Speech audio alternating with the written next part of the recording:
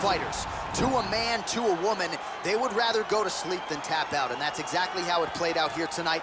She just couldn't deal with the high-level technique of her opponent on the ground, and ultimately, she chose to pass out as opposed to tap out. You admire the toughness, but this is a tough result for her to digest here tonight. And it's over before she even gets a chance to tap.